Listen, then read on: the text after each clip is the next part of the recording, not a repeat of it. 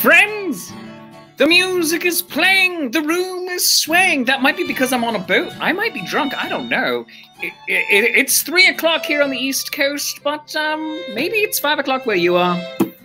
Drinking time no longer has a meaning. I mean, I think that if you drink if you got 'em. The world is burning, but we are here to try to enjoy each other's company. It is Shakespeare's coffee break. Don't worry, I only actually have coffee in here. It's really good coffee, though, and it's amazing. Special thanks to the Jackdaws also for providing today's music. Hopefully I hit the right button so that you can hear it too. Otherwise, I'm just enjoying this all on my lonesome. But let's have a nice noisy slurp to get this week's production going. So here we go. Oh, that is some quality internet audio. We have amazing guests with us today. We have Neil McGarry and Daniel Ravipinto. Oh my God! Oh my God, there they are! Oh my God, they're here! I got nerds in the house! Oh, it's so great! So we're going to have a wonderful show. We're going to be talking about an amazing topic that doesn't get nearly enough people talking about it in mainstream, and that is diversity in fantasy and science fiction literature, and also, you know, in television, movies, etc. So sit back, relax, and enjoy the fun. Grab your cup of joe, tell me what you have, and if you have any questions for our guest today, throw them up into the comments, and I'll bring them on screen, and we will ask. So, Shakespeare's Coffee Break is starting now. Brought to you by the good people at my house, because it's my internet, and we're at my house, and that's how this is working. This is a really weird show. I'm already starting off today. But it's all good. We're going to have a great time. Let's bring on our guests. So we have Daniel Ravipinto and Neil McGarry. And I say it in that order because that's the order you're sitting in on my screen. Oh. Hello, friends. Hello. Oh, welcome. Welcome back to the show. It is so wonderful to have you here today. Are you drinking any coffee right now? I cannot partake anymore. Caffeine, no. Yeah, me and caffeine don't get along well these days, but I miss you so much. I still love you. I'm just gonna drink it here, looking not tempting at all.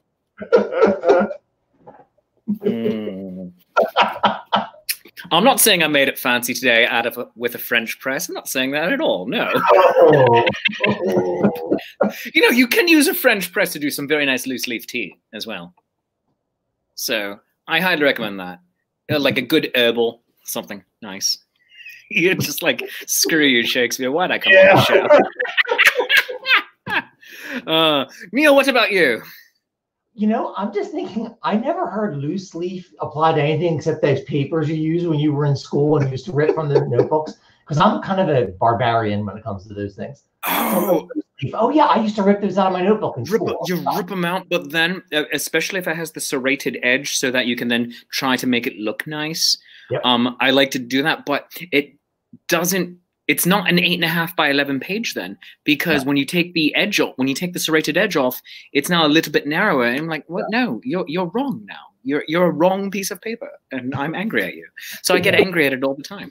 Yeah. But it's so wonderful to have you, friends, here with me here today. And I'm just very excited to talk about today's topic, where we're going to be talking about diversity in fantasy literature, science fiction, which is a topic that was actually suggested by you to me. And when I said, hey, you want to come back on the show at some point? You're like, absolutely. So specifically, in your trilogy of books, the Grey City trilogy, beginning with Duchess of the Shallows, and then Fall of Ventarus, and then Ruling Mask, none of which I've actually gotten to read yet. But you have diversity in there. But what I did read of yours was a fantastic essay that you contributed to a textbook 4 years ago. And I'm just going to hold it up. Hopefully everybody can see this. The essay is called In the Shadow of the Status Quo. And I wish everybody at home best of luck in getting it. I had to get it on Amazon. Rent the book, because textbooks are pricey. But go, it's well worth it. It is fantastic. And you talk about diversity specifically with both racial, ethnic, and then also in the LGBTQ community with, and you hit everything. And I feel that it is now time for me to shut it and you to start talking. So what attracted you to this topic? It's funny because we were talking about what we wanted to do for the essay because we had the opportunity of possibly being part of this book, and we had this conversation, like much like our podcast is just something that we do anyway, and then just turn a recorder on.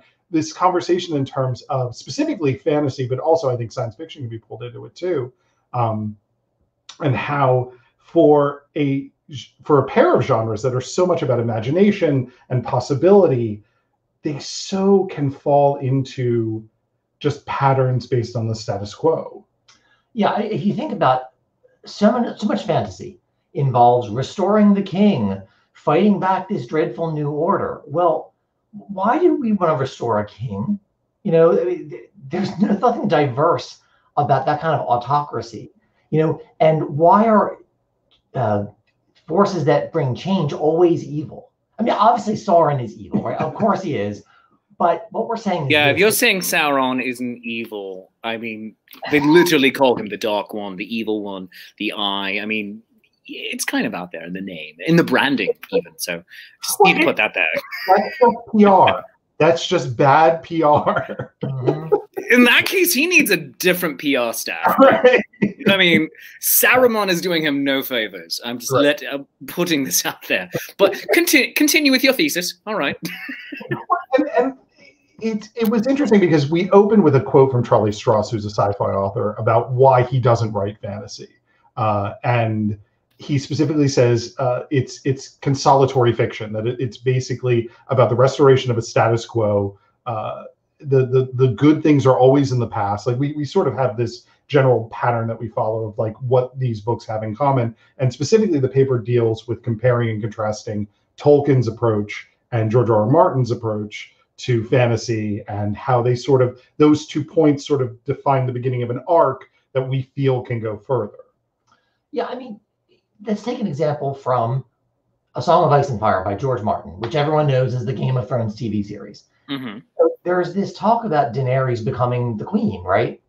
The queen of the Seven Kingdoms. But Daenerys never thinks that the privilege she would then enjoy should apply to other women who would still, under her rule, basically be the property of their fathers until they become the property of their husbands. And we see this over and over in fantasy. If we go to Lord of the Rings, you know, do the hobbits gain anything from putting Aragorn on the throne? They don't lose anything, but what do they gain? And that's what we see over and over in these fantasy books, that people want to restore something from the past, but it doesn't get them anywhere. It just helps the person they're putting on the throne. So to that end, my question is, especially in the time that Lord of the Rings was originally written, when he started it, started the whole concept with writing The Hobbit and then also creating Middle-earth during World War I. To an extent, I would argue that, at least for the hobbits, because the Shire was shown as almost the most idyllic version of everything, that it was to keep this nice thing going, that we have something that we're fighting for, and that is not the restoration of some glorious past, but rather we have this great place, let's not lose it. And that's how maybe he looked at England at the time.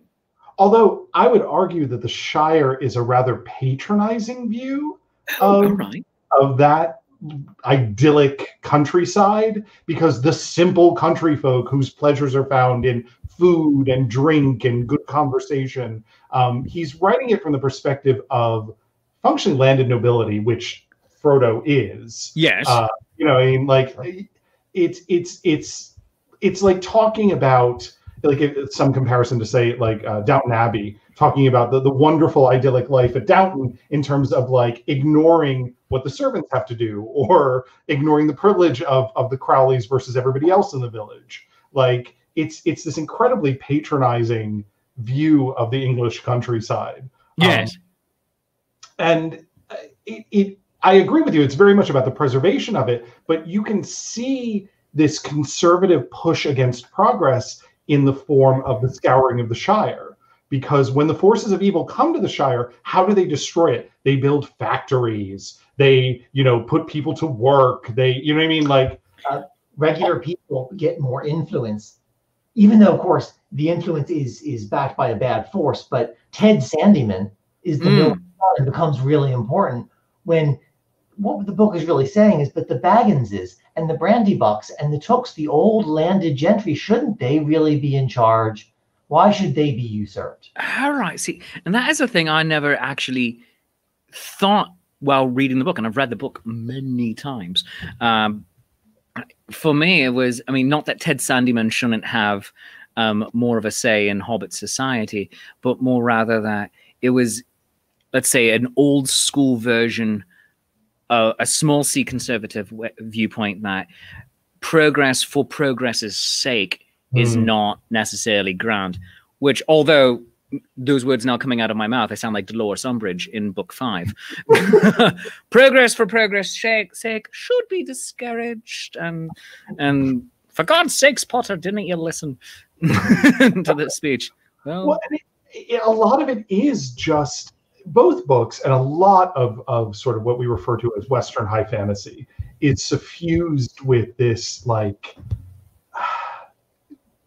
romanticization of days gone by. The present is at its best when it's like the past. Our forefathers were greater than we. Their emotions were deeper. Art was greater. I mean, if you look at the beginning and sort of the arc of Lord of the Rings and The Hobbit, it is about a bygone era in which men were real men, et cetera, et cetera. And elves went west. Right. There's this great sorrow through the whole thing. Magic is leaving the world. Glory and wonder are leaving the world, and men will inherit the bland remains. You know what I mean? Because the implication, of course, is that one doesn't see hobbits anymore. Tolkien's world of Middle-earth is our world in the past. And as you go further and further back, it becomes more magical, it becomes more grand. And George Martin does the exact same thing. The people Daenerys is descendant from, the Valyrians, had a great, and wonderful kingdom that fell into the sea. And, To be fair, the Valyrians totally had it coming. I gotta put that out there. I mean, and you can argue that since it never says the people or the humans of Numenor, but the men of Numenor, the Numenorians became a very decadent people, and it was terrible, and they got thrown down. The Valyrians even more so, because they actively had the slave trade going on. So I will say they totally had it coming. Hot take here, no loss to the world. But from Martin's point of view, it is a loss. It's clearly a loss. It is something great that is now lost, and we are lessers, playing in the ruins of our betters. Well, think about this. All right, let's go back to Lord of the Rings. Okay, Sauron is defeated by forces from the past. He's defeated by Gandalf, who is a Maiar, right? Yes. And he's only on Earth for a limited period of time. He's defeated by people who have weapons made in Western S, which comes from Numenor, these weapons aren't made anymore. If you don't have one, too bad for you. They're defeated by magics and ents and things that are no longer going to exist as they had. In a sense, it's really a victory of, they have to go into the past to defeat evil. The theme really, as we see, is not about embracing the new. It's really about hearkening to the old to face the future. And that's what small c conservatism is, or even capital C conservatism. Well, and there's an element to this that we haven't touched on that I find so disturbing about this, which is that past is exclusively white. Like, we talk about this hierarchy that Tolkien has of the Numenorians versus the lesser men. He says, Faramir says you have 3 categories of men. You got the really good ones, which are the white people, the Numenorians and their kin. Then the lesser white people, but they're still okay. One would argue that they are even more white, that the Rohirrim are even more white than the Gondorians, because the Gondorians, you at least have variations of hair coloring. I mean, the Rohirrim, it's like, we are blonde and I am Carl Urban. I mean, there's a lot of that going on. Yeah, but they still wear Crocs, so they can't be among the high men. Fair enough. I submit. I yield the floor. But that hierarchy is really disturbing because it happens amongst men, it happens amongst elves, and always the hierarchy is the closer you get to Aryan, honestly, the higher you are on this hierarchy. And it's incredibly disturbing when you see it. Like, I cannot now unsee it. Well, like the hobbits are like that too. The fair hills are the blonde-haired, blue-eyed ones. They're the most rare, and they're the most obviously closest to elves. The elves have the Vanyar and the Noldor and the Avari. You know, it's all this. It's not even subtle. It really smacks you in the face, especially when Faramir says, like, here's the 3 categories, and the people on bottom are all dark. Haradrim, the Easterlings, the Southrons. Yeah. And wow. Those are the forces that go over to Sauron. Those are the more easily corrupted. Those are the more evil people, which is an awful theme in terms of like the mythology people have come up with. Like in terms of like you see it where D&D is struggling with the idea of the Drow as, you know, people who are evil and were cursed and were made dark skinned because of it. Like these are awful narratives we've had throughout history. That is one thing I really appreciate in current up to the date D&D of saying, you know what, we're turning off. I mean, a lot of you did it on your own anyway, but we are turning off official things of there are evil races, and it's just there are evil people, and the races within this world. There are many hues. It's a United Colors of Benetton ad. So you can have a good orc character or a good goblin character, and then also obviously terrible humans or elves or what have you. So I think that's good. And I think a lot of this could have been largely not just overlooked, but made right if in Jackson's Lord of the Rings trilogy and then in The Hobbit, we had seen actively performers of color on screen as elves, as humans, of like Gondorians. If for instance, if Boromir had been a black man, or Aragorn, or Legolas, anybody, and it's just like, yeah, it's like, no, yeah, he wrote his thing, and we're just simply updating it for reality as we know it, making all of fantasy an incredibly inclusive place from the jump. Well, I mean, that's where we sort of conclude our paper, where we talk about, you know, some of these things are like this invading force of diversity coming into the conservative land, as it were. Making fantasy or media more diverse is in fact doing the opposite, because reality, as you said, is diverse. The world we live in is diverse. And if we make our media more closely match reality, that's not an invading force. That's making it accurately reflect the world. And It's actually really funny that you specifically mentioned Jackson's stuff, because I remember, I think it might have been in The Hobbit, that you had black elves or something like that in backgrounds of scenes or something like that, or even human characters, and people flipped the heck out. Oh, yeah, they lost. Pardon me for swearing. I'm going to do it once. I virtually never drop any kind of harsh language on this show, but here we go. We're going to go into the one shot. Oh my God, Peter Jackson, how dare you? This isn't how it was like. First off, it's a fantasy world. There is no historical. That's what it was like back then. But also, they lost their shit. They lost their shit. And I'm sorry, I said it twice, and that's my PG right there. But and when people fall on the trope of realism, historical realism, Legolas rides a shield as a freaking hoverboard, not even a surfboard. It's a hoverboard in that moment. And then he leaps off of it, uses his back foot to kick it into the neck of an orc. First off, awesome. Second, I'm sorry. What? No one could ever do that in the history of ever. You want to talk about real? Let's talk about that moment. One of the greatest moments in cinematic history. That's not real. Shut your face. And it's wonderful. I hear people talk about George Martin's world, Westeros, right? Yes. And some would suggest that, like, why can't they inherit just like their brothers? And people will be like, oh no, that's not realistic. Dragons and ice demons and fire sorceresses, they have no problem with. But of an egalitarian society in terms of female enfranchisement, that's just beyond the pale. Well, and we talk about that like there are so many characters like Cersei and Daenerys, these people who come into power and don't consider sharing it with people who are like them, other women, or changing the role of women in the society they're in. I mean, Cersei's whole arc is this very Greek style, oh, that I were born a man, you know what I mean, response to the inequities of being born a woman in this society. It never occurs to her to do anything different. Yeah, and look, we love Tolkien, we love George Martin. I mean, like those books are among my favorite ever. But I mean, there's a problem there.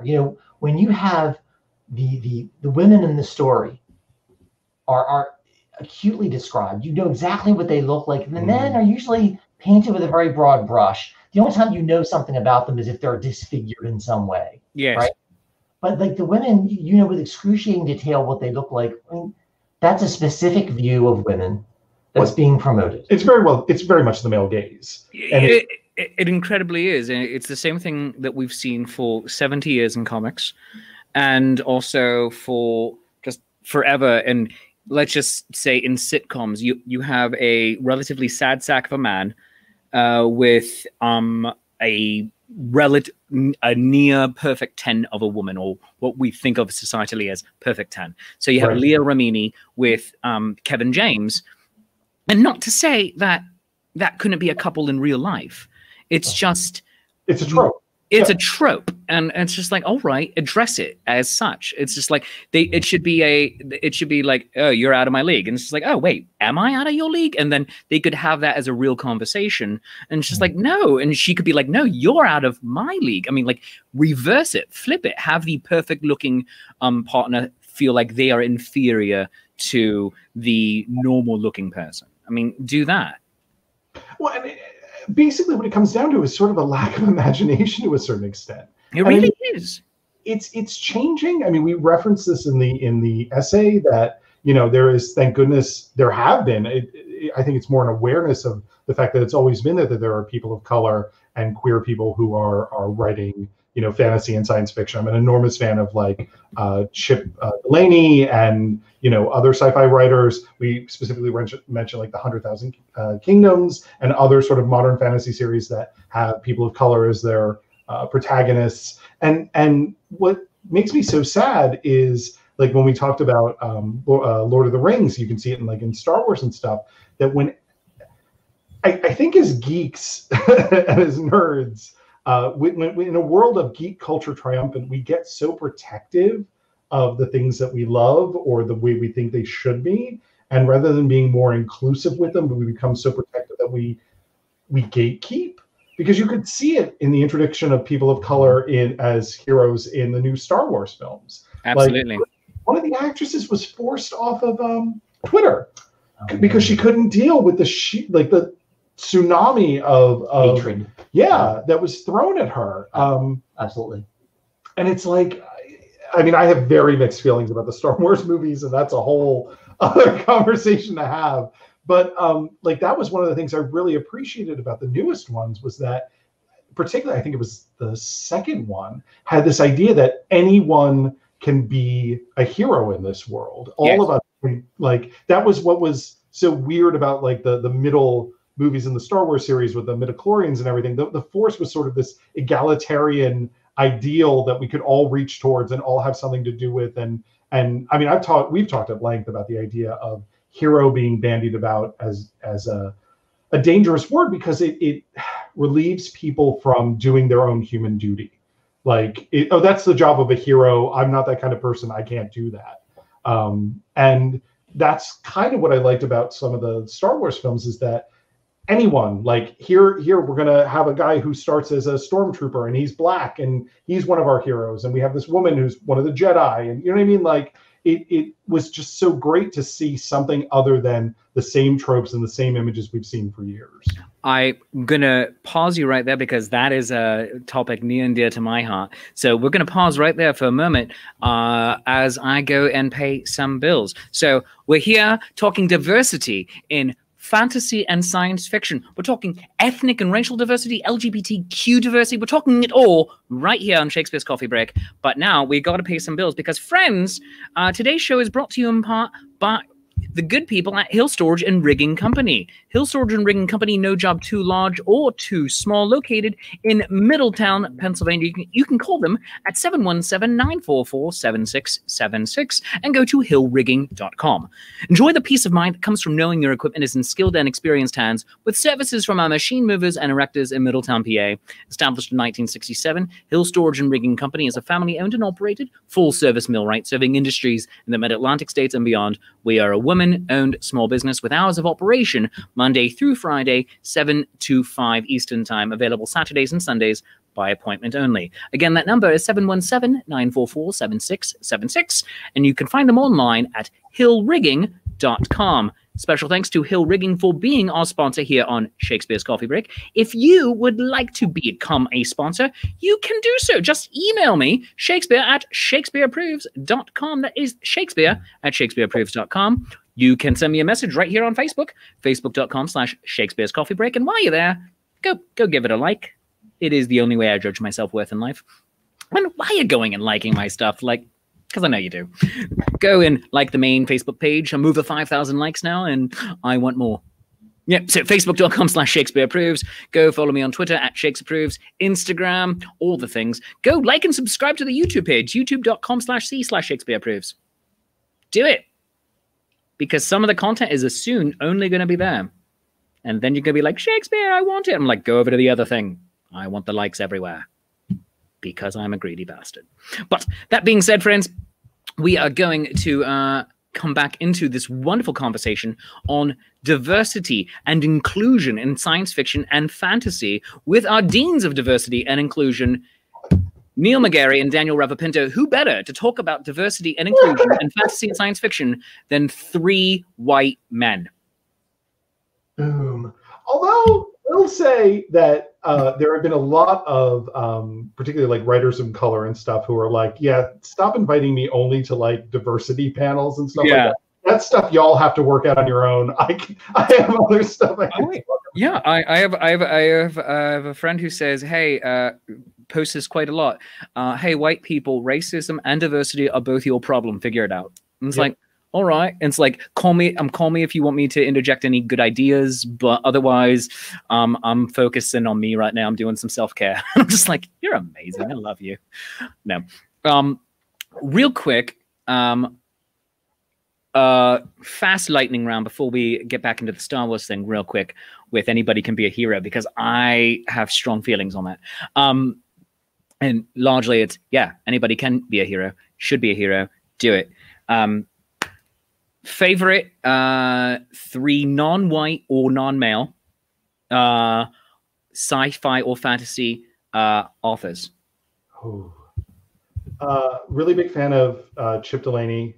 Lynn Fluellen deserves some recognition because she had gay characters in her books in the 90s. Mm-hmm. Ursula Le Guin, Madeleine Engel. Mm-hmm. You took two of mine. Sorry. Yeah, I could just keep going. I mean, goodness, there's Robin Hobb. There are so many. And you know, that's something that really annoys me, that the work is out there. Yeah. It has to get attention. I mean, yeah, we were talking about this, that and that there is more diverse media than you would expect, even from people that you wouldn't expect it from. Sturgeon, I stumbled on one of his short stories from 1953 that the main plot point is the homosexuality of one of the main characters. And apparently he had a heck of a time getting it published. The media has been out there for a really long time. It's just people haven't been engaging with it. I'm also a particular fan of Octavia Butler, and she was taken from us far too soon in the early 2000s. Oh, goodness. I've read a lot of her recently, and it's dangerous, particularly now, because she is so good and so prescient in some ways. I know, and it's so depressing, and it's so hard to read in some ways. We're living in the world that she predicted to an extent. Yeah. I have actually had to stop reading, I think it's The Parable of the Sower recently. Mm-hmm. It's just like, yeah, this is getting way too real. No, that's like me. I had to stop reading The Handmaid's Tale, because I'm like, oh no, we are there. And I started reading it because I don't have HBO, so I can't watch the show. But like, oh, everyone's talking about this. I'm gonna go read it. It was a book, great. And I'm like, I got halfway through. I'm like, all right, and we're done for now. All right, but to an extent, I need that's also an argument to pick it back up, because good science fiction should make you uncomfortable to an extent. You know, it's funny that fantasy should do the same, and it often doesn't. You know, I never read a gay character in a fantasy book until I was in my 30s, right? So how closely can I connect with fantasy that doesn't reflect me or anyone, you know, or anything that I think about? Mm-hmm. And that's one thing we try to do when we write our work. You know, obviously we can't speak for people who are Black. We can't speak for women because we're not either of those, right? Yes. But what we can at least try to do is to include them, right? I mean, we can try, and that's all anybody can do with these things is just try. And it's about empathizing in a true and real sense, because yes, I can't I can't say I can write the gay experience, because I am not. I'm heterosexual. I can't say I write from a woman's perspective the way a woman could, or a person of color the way they could. But to another extent, that is the point of fiction, of saying, all right, I'm going to try to inhabit this character. And that's also why another thing we have in common, D&D, is very important, because a wonderful thing to do in order to try to gain some empathy is play someone who doesn't look like you. For the character. And I'm not saying, no, don't do it on TV or something, or like where there could be a person of color or a trans person or a woman to play that role. But in your own tabletop game with your friend, yes, play. If you're a man, play the woman. If you're a woman, play the man.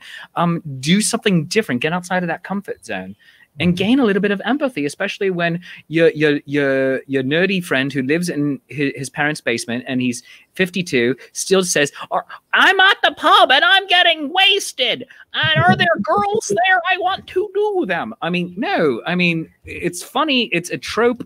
But on the other point, it's like, dude, no. And then have him play, have that guy play a female character, have him play a female dragonborn and be like, I will kill you, little man, and just like set him on fire. That'd be amazing. I think that should be what he does. And then in the world, when he sees that happen, it's like, oh right, I will set this D-bag on fire. But another thing. So real quick, I'm going to redirect it. You're seeing I'm wearing cargo shorts right now. I'm trying to hide my legs because I'm very in character right now. Why would I wear cargo shorts other than the fact that they are very comfortable? Star Wars and anyone can be a hero. Now, many people had very strong feelings on The Last Jedi, the second movie in the let's call it the sequel trilogy. There's like, oh no, Ryan Johnson destroyed it. He made Luke not as heroic and all of this stuff. The only problem I had with it was the whole Princess Leia of it all. I think Princess Leia, I mean, past being prologue, Princess Leia should have been the one to crash the ship into the destroyer and let Laura Dern go off and be the hero in the third movie. But then I felt that how so many people enjoyed the final movie more than they enjoyed Last Jedi, because it was JJ undoing a lot of stuff. It's like, I thought that was a disservice. It's like, I thought the greatest thing ever said, and yeah, hard truths often come from the voices of from the mouths of the villains. When Kylo Ren said, you're nobody. Your parents weren't anything special. They left you there because reasons. And then you see that little boy balancing his broom using the Force at the very end of the film. It's just like, and they're telling the story of Star Wars and all of these heroes who were nobody. You have Finn and you have Rose, and it's not a perfect movie, but it took Star Wars into a new, interesting direction that this is for everybody. And then the final film, it walks it back. Yeah, absolutely. It made it milquetoast. We go from a person who is important and interesting because of her choices versus a person who is important because of what her bloodline is, which is straight out of fantasy. It's. I mean, Neil has argued that the biggest danger to the Star Wars universe is the Skywalker bloodline. Indeed. If they didn't exist, so much damage would have been undone. Yeah, like half of them turn into Sith. It isn't worth it. The ratio, they got to go back and fix that formula. And see, and if it was a thing of, let's say the sequel trilogy had nothing to do with the Skywalkers, all right? And then in another 10, 15, 20 years, there's a, like, it's like, move it forward well, like in advance, hundreds or thousands of years in the Star Wars universe. And then you have a new Skywalker line coming up. It's just like, oh, that could have been interesting. It's like, oh, here's this ghost of the past that, hey kids, your grandparents remember, because that's how all the movies are now and everything. That would have been a neat twist. Or even saying, since the final movie is called The Rise of Skywalker, the Jedi aren't Jedi anymore. It's Skywalkers. And it's like, that would have been a fun twist. And it's like, no, it's like all of these wonderful things you just shat on. Ugh. That makes 3, by the way. Shut your face. You don't know me. Hey, FTC's listening. Are they? Don't listen to me. Don't listen to me. I'm just doing a silly show here where I'm English and very deep in 16th century character. I know nothing about your internet, FCC, or your iPhones, or your helicopters. I know none of this stuff. No. What? Anyway. And it's sad because you would think that science fiction would be sort of more forward looking because of what it is. But I mean, we've talked about this at like sci-fi from the 70s being basically, or even earlier, it's just like, oh, it's the future, but everybody is acting in gender roles from 1950. Like, yeah. This is this incredibly advanced culture that is exactly like America in 1982, in terms of the makeup of the characters and the attitudes in terms of gender, and like nothing has changed. And what's bizarre is, we've talked about this, the things that you miss. I'm a huge fan of Ian M. Banks and his culture novels, and they are so modern in some ways, and it blows my mind that the first ones were written in the 70s. There is media out there that is diverse and more inclusive, and so on and so forth, but it just gets lost. Yeah, so you know what? When we decided to write our fantasy novels, we were like, you know what? We're going to do everything you're not supposed to do, and I guess it's working for us. I don't know. I mean, like, because it is. It's we try to get away from like or. We have this constant need to subvert everything. So like every trope that's in there is like completely undermined or twisted in some way. Like there are no chosen ones. Our main character is a woman. You know what I mean? Like it's, she has a relationship with another main character that I feel like haven't seen represented in fantasy at all between men and women in that sort of narrative.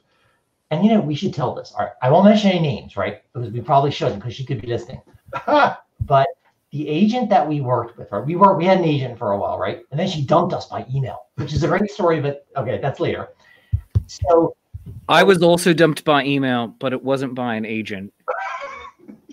It was by it was by someone I am not married to, so that is there's that. No, I am very lucky. I'm very lucky to be married to a person who did not dump me by email, and we've been together for 15 years now, so that's nice. But I was dumped by email when I had a Hotmail account.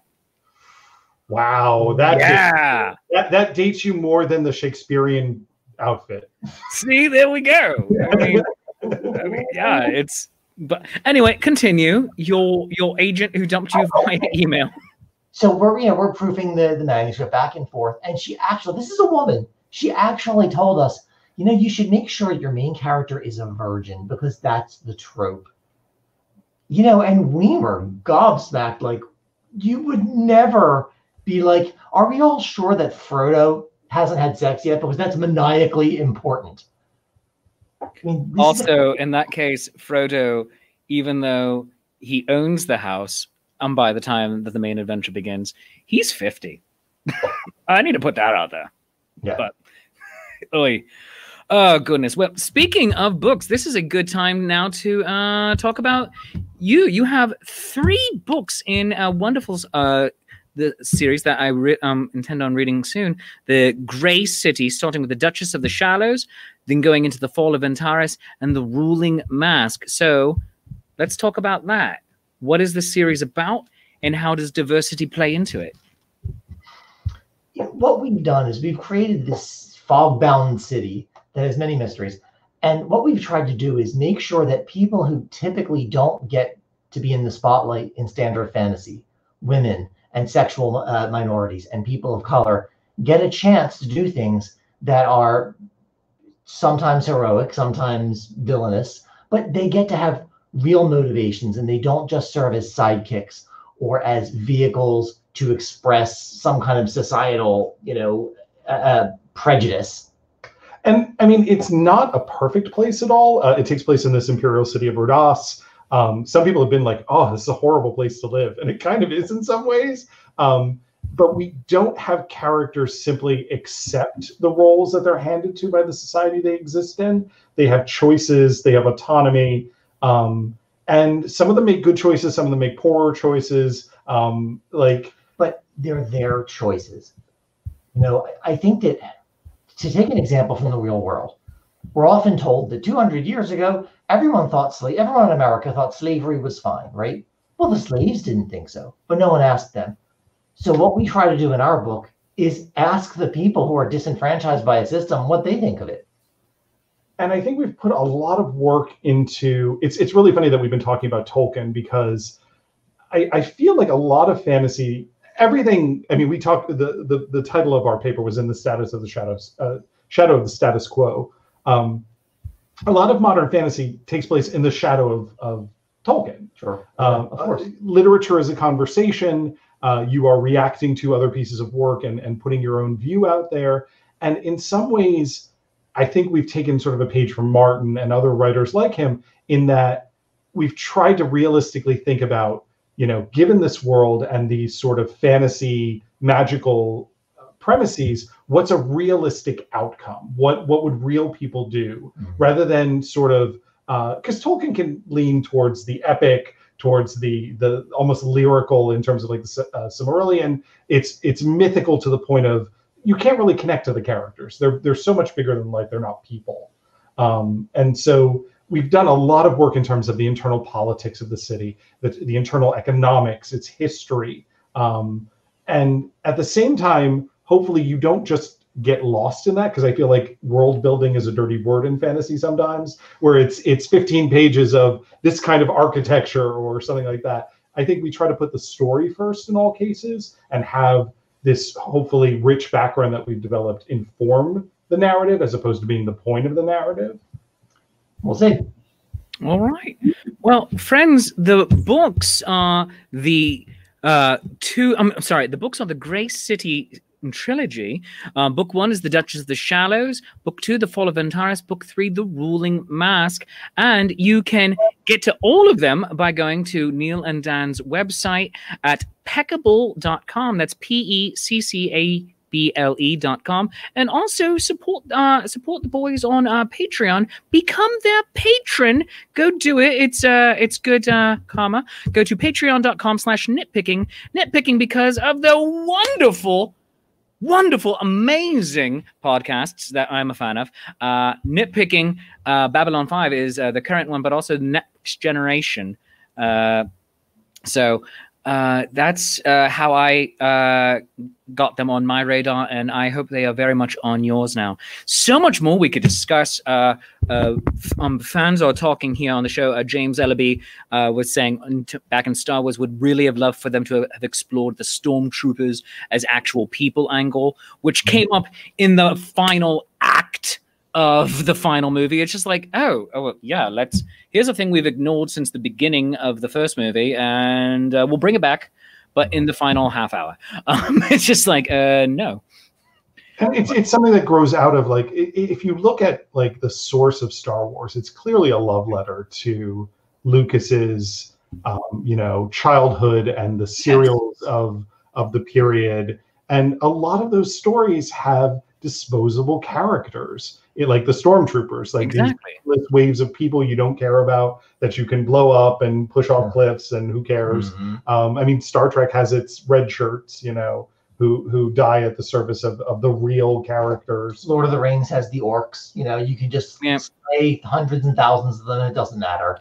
Which, for that, one of my favorite things. I mean, you see them in the Lord of the Rings movies, so beautifully executed by Jackson, but as we can see, flawed in some ways, especially the Hobbit films. I didn't even watch all of them. Yeah. Oh, I haven't seen the final one. I didn't. I'm like, nah, I'm good.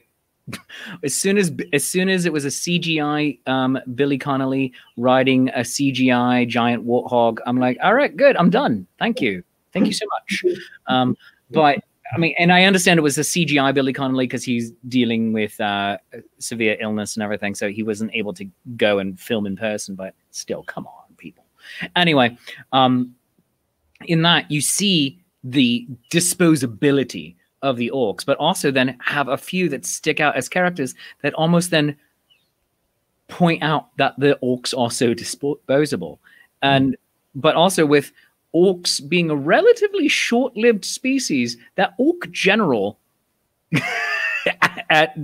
the orc general who had all the goiters on him at the Battle of Gondor, at the White City, and it's just like, where did he come from? I want to know that. But the orcs also gave me one of the the Two Towers, one of the most memorable scenes, in my opinion, when they're sitting around and they start arguing amongst themselves. We haven't had anything but maggoty bread for 3 whole days, and just like you're actually seeing them engage with each other as people, and that is really interesting. Oh, I'm a sucker for any sort of narrative that takes place in the corners of another narrative. So things like Rosencrantz and Guildenstern Are Dead. I hate that movie. Oh, I love that play. I'm a huge Stoppard fan, though. The play I'm going to be reading later this week, just on my own. A mutual friend of ours, Maisha, Elle and I, when she's saying Neil and Dan, big hugs, and she's texting me, how do you know Neil and Dan? Oh my god! But yeah, she sent me a physical copy of it that I'm going to go to the post office and pick up probably tomorrow. The play, I'm intrigued, but I feel that the movie is so incredibly flawed, and that's going to be a topic of another day when we do Shakespeare reviews, starting in 3 weeks. But yeah, I like the idea of things existing in the corners and like find out, like devote an episode to them, so to speak. But speaking of episodes, you have Nitpicking Babylon 5. You just had, we're reaching, I guess, the midpoint of season 3 for you with War Without End. You just released your commentary for part 2. So that is a brilliant piece. And we could talk. I need you to come back, and we're going to talk more about this topic, diversity in science fiction and fantasy, because this is an amazing, wonderful topic that is so fruitful, and have you as part of a larger panel too. One question, I'm not sure if you're familiar with Carnival Row, but question from James, who's watching, says, what do you think of the way the show Carnival Row deals with the world building and diversity? Haven't seen it. I've seen, I think, the first episode. This is the one with the fairies in London. Do I have maybe? That I don't know. Let's assume yes. Yeah. The fairies in this room can't talk about the fairies in London. Not yet. I know a little bit about it. I think I watched the first episode. It was interesting. It was something that I wanted to watch more of, but I can't speak specifically to the series. Yeah. All right. And one final thing, Neil, your brother, Sean, says Last Jedi Forever, best of the entire franchise. Johnson tried to show them what their real storytelling looks like, but they didn't listen. Yep, they backed down. He will defend Rian Johnson. My brother will defend him forever. But I think reasonably so. Like there's a strong. I mean, I don't think it's the strongest in the franchise. I think that it's not, but it took the biggest swing. It did what Empire Strikes Back did, and it took a big swing and changed the way the narrative was going. Because the first one, which is still Star Wars, do not fight with me on this. The first one, it's a silly, fun adventure story, and it's fun. And the good guys win, the bad guys don't. Plain, pure, and simple. Cool, yay! And it's cleverly numbered episode 4 with the opening crawl, and it's just, oh, we're dropping you in the middle of a story because the middle of the story is always the most interesting. Great, brilliant job. Empire Strikes Back changes it and makes it darker. Brilliant. Jedi makes it fluffy and you have teddy bears. Cool. All right. And also shows that evil can be redeemed. All right, that's neat. This one, Last Jedi, is like, hey, let's take all of it and now turn it on its head and show anyone can be a hero. It doesn't matter your parentage. The whole epicness of this space fantasy doesn't have to be epic because of birth, as you were saying, but based on who you are. I'm a huge fan of the Harry Potter saga and the concept of Gryffindors are brave, bold, and daring, courageous, and that anyone can step up and be the hero, such as Neville Longbottom. I feel that is one of the greatest services that series gave. Problematic issues of the author right now aside. Well, it's interesting that you bring up Harry Potter because we recently saw we recently saw a video about this that sort of posited the idea that Harry Potter sort of weirdly subverts the whole idea of magic, that so much of magic, like mystical magic, is about trying to get, you can't get something for nothing, that there's always equivalent exchange and that sort of whole idea. And Harry Potter sort of weirdly bourgeois, like scientific version of magic where, yeah, you just go to school and you study enough and you can get stuff for free. Yeah. Like it's funny because we've been talking about it and you know, its authors' current issues aside. Yeah, it's so, I think, encouraging in some ways, the topic we're talking about in terms of like diversity and fantasy and stuff like that. There's so much out there now. I'm so excited that there are series like Lovecraft Country that's coming to HBO, the really best-selling book. The new Lando Calrissian series that was just announced. But I particularly am a huge fan of stuff that makes me happy. I'm sorry. Lando was, as a little kid in the 80s and then as a middle-sized kid in the 90s, and I'm still a middle-sized kid because I'm only 5'5". Lando was the coolest person ever. Like, people are like, oh, I want to be Han Solo because Han Solo is cool. He just shoots Greedo. You're like, yeah, that's pretty great. But Lando's like, I'm not going to break a sweat. Hey. And I'm like, Lando's so cool and he wears capes. He wears capes. I know. He rocks that cape. Oh my gosh. Never, you know, I'm about to queen out on that cape, so I'm just going to stop right now. I mean, what's also really cool about him is that he steals every scene he's in. He has so little screen time compared to some of the other characters, and yet he's so memorable. Well, you know what might make Lando memorable is this. I feel like we all want to be Luke Skywalker. You know, in our heads, that's what we are. But we're kind of closer to Lando, who's sort of fumbling his way through life and trying to get it right and messing up half the time. See, Lando's a guy fumbling. So in that case, I'd say we're all closer to Han. We're fumbling our way through life, maybe having some luck. Lando is a guy fumbling his way through life, but rolling natural 20s the entire time. He's just like, hey, I just somehow became the governor of Cloud City. and then, like, I'm going to run away. I'm going to betray the Empire, and I'm going to become a rebel general. And it's just like it constantly works for Lando. And then he shows up at the end. He's the hero. And that made me happy. That is one part of the Rise of Skywalker I loved. Lando coming in, but it was a thing that we've seen so much in the last few years that it was as someone was putting it on another podcast, the on your left moment. It's just like, all right, here we are. Here's the cavalry. Here's ridiculous numbers of cavalry. Mm-hmm. But that part made me happy. And real quick, coming back to everybody's a hero, that part of Rise of Skywalker did make it feel like everyone is a hero, because it's like, we're here, we've got your back. Who's here? Everybody. And you have everybody. So it was like the entire galaxy is here for this fight. So we could go on forever, and we're at nearly an hour. And so, gentlemen, I'm going to have you come back, and we're going to have more of this conversation. You're brilliant, and I love you. All right.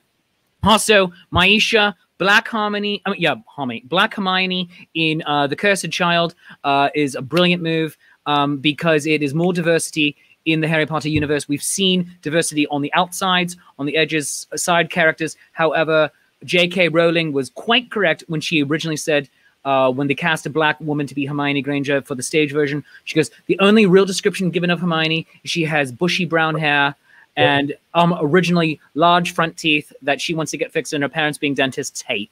So that's fine. And now when I hear the audiobooks and I reread the books, that's how I always picture Hermione. Headcanon, Hermione is this brilliant little British black child who I see from Doctor Who in my head. The girl. Do you remember the episode? You remember the episode where the little girl was drawing the pictures, and then people were getting sucked into it, and there was this demon alien thing that just wanted a family. That's all. Yeah, that little girl. She's amazing. Go look it up. It's amazing and brilliant. But friends, thank you. This has been a very long episode of Shakespeare's Coffee Break, and if you've enjoyed it half as much as I've enjoyed performing it and hosting it, then I've enjoyed it twice as much as you did, and that's called math. And whatever you feel the show is worth, a 1, a 5, a 10, for a 50, I will happily detail your car because I got no pride. Throw it into my digital hat. Go to coffee.com/Shakespeare. That's ko-fi.com/Shakespeare. And buy me a cup of coffee, and I will also, for $20 over there, write you an original sonnet. That's what I do now here in the Quarantine Times, and I'm getting pretty good at it. You can also go become a Patreon of the arts by going to patreon.com/Shakespeare. And there is still time also to donate to the Hamlet Christmas special, Indiegogo, to pay the actors for that campaign. Go to igg.me/at/Hamlet Xmas in July special. Go right there, that link, and help pay for the actors who were in last Wednesday's wonderful, wonderful show. We've had over 1,800 views now, and I just want to get them their just desserts. Go support Neil McGarry and Daniel Ravipinto for their writing for their podcast. Go and do all of the good things for them. Go to their patreon.com/nitpicking. Go to their website, peckable.com, and buy their books. Go do all of the things and support my guests. Gentlemen, thank you so much for being on here. I love you. You love me. There's mutual glorious affection. We'll see you next